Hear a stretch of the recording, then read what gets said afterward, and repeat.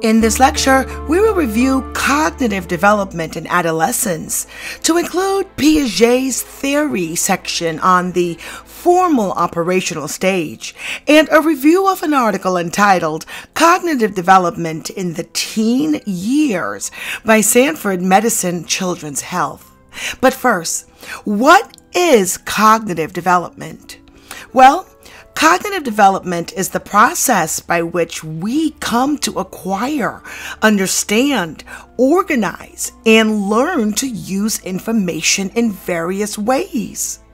Now let's review Piaget's theory. Jean Piaget is famous for his theories regarding changes in cognitive development that occur as we move from infancy to adulthood. Cognitive development results from the interplay between innate capabilities, which is nature, and environmental influences, which is nurture. Now, children progress through 4 distinct stages, each representing various cognitive abilities and world comprehension. The sensorimotor stage is from birth to about 2 years old. The preoperational stage from 2 to 7 years old. The concrete operational stage is from about 7 to 11 years old, and the formal operational stage is between 11 years old and beyond. Now, let's review the formal operational stage, and according to Piaget, that's 12 and over. And some theories say it's really between 11 and 12 and older. But anyway, the formal operational period begins at about 11 to 12 years old. As adolescents enter this stage, they gain the ability to think in an abstract manner. The ability to combine and classify items in a more sophisticated way, and the capacity for higher order reasoning. Adolescents can think systematically and reason about what might be as well as what is. Not everyone achieves this stage. This allows them to understand politics, ethics, and science fiction, as well as to engage in scientific reasoning. Adolescents can deal with abstract ideas, such as they can understand division and fractions without having to actually divide things up, and solve hypothetical, like imaginary issues. Let's review the major characteristics and developmental changes, and this is from simplypsychology.org. Concrete operations are carried out on things, whereas formal operations are carried out on ideas. Formal operational thought is entirely freed from physical and perceptual constraints. During this stage, adolescents can deal with abstract ideas. For example, no longer needing to think about slicing up cakes or sharing sweets to understand division and fractions. They can follow the form of an argument without actually having to think in terms of specific examples. Adolescents can deal with hypothetical problems with many possible solutions. For example, if asked, what would happen if money were abolished in 1 hour's time?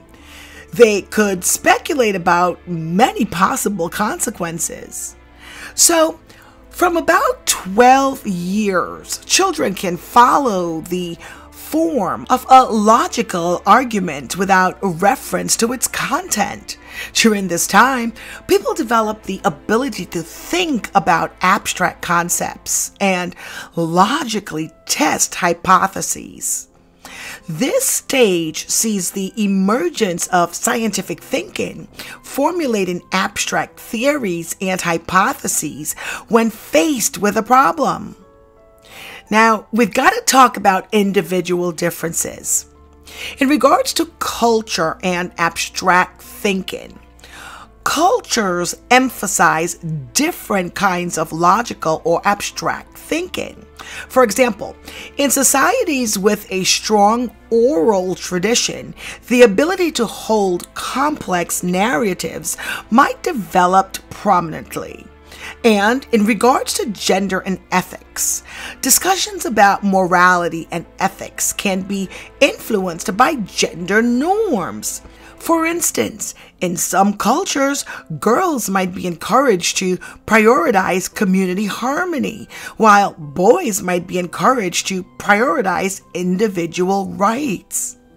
Okay, so here is the article that I found quite amazing that I wanted to share with you, entitled Cognitive Development in the Teen Years by Stanford Medicine Children's Health. What is cognitive development? Well, as stated earlier, cognitive development means the growth of a child's ability to think and reason. This growth happens differently from ages 6 to 12 and from ages 12 to 18. Children ages 6 to 12 years old develop the ability to think in concrete ways. These are called concrete operations. These things are called concrete because they're done around objects and events. This includes knowing how to combine, addition, separate, subtraction or divide, order, alphabetize and sort, transform objects and actions, change things such as 5 pennies equals 1 nickel. Ages 12 to 18 is called adolescence, and some textbooks and some theorists actually state adolescence is between anywhere from 12 to 20 years old. Kids and teens in this age group do more complex thinking. This type of thinking is also known as formal logical operations. This includes the ability to do abstract thinking. This means thinking about possibilities. Reason from known principles. This means forming own new ideas or questions. Consider many points of view. This means to compare or debate ideas or opinions, and to think about the process of thinking. This means being aware of the act of thought processes. Now, how cognitive growth happens during the teen years is something we need to understand. From about 12 to 18 or 20, children grow in the way they think. They move from concrete thinking to formal logical operations. It's important to note that each child moves ahead at their own rate in their own ability to think in more complex ways. Each child develops their own view of the world. Some children may be able to use logical operations in schoolwork long before they can use them for personal problems. When emotional issues come up, they can cause problems with a child's ability to think in complex ways. The ability to consider possibilities and facts may affect decision making, and this can happen in either positive or negative ways. Now let's talk about the types of cognitive growth through the years. A child in early adolescence uses more complex thinking focused on personal decision making in school and at home. They begin to show use of formal logical operations in schoolwork. They begin to question authority and society's standards, and begins to form and speak their own thoughts and views on many topics. You may hear your child talk about which sports or groups he or she prefers, what kinds of personal appearance is attractive, and what parental rules should be changed.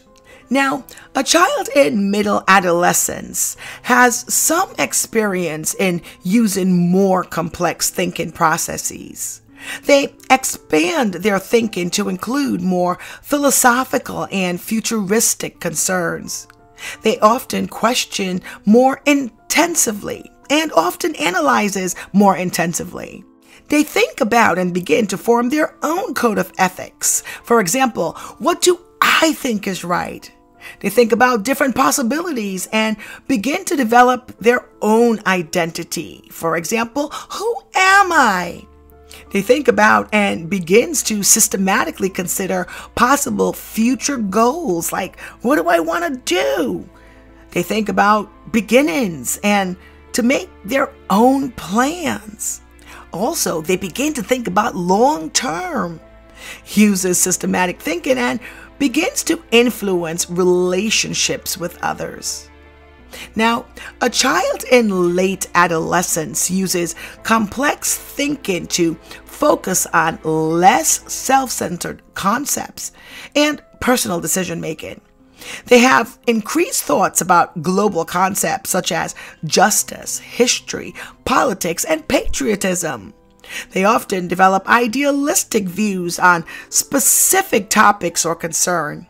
They may debate and develop intolerance of opposing views. They begin to focus on making career decisions and focus thinking on their emergent role in adult society. Now you may ask, how can I encourage my child in regards to healthy cognitive growth? Well, to help encourage positive and healthy cognitive growth in your teen, you can include them in discussions about a variety of topics, issues, and current events. Encourage your child to share ideas and thoughts with you. Encourage your teen to think independently and develop their own ideas. Help your child in goal setting.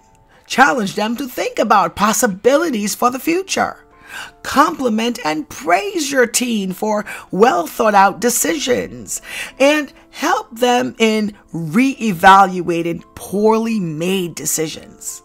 Again, when we're talking about cognitive development, you must understand that cognitive development is the process by which we come to acquire, understand, organize, and learn to use information in various ways.